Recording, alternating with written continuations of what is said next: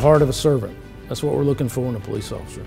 In every situation, whatever you're called to do that day, your job is to make that situation better. You leave that situation better than you found it. Our guys go out and try to be the solution.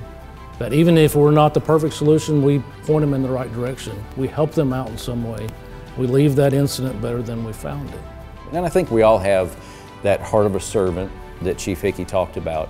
We all have that in common. So when we walk in the door, you know you're surrounded by friendly faces and people who want to help.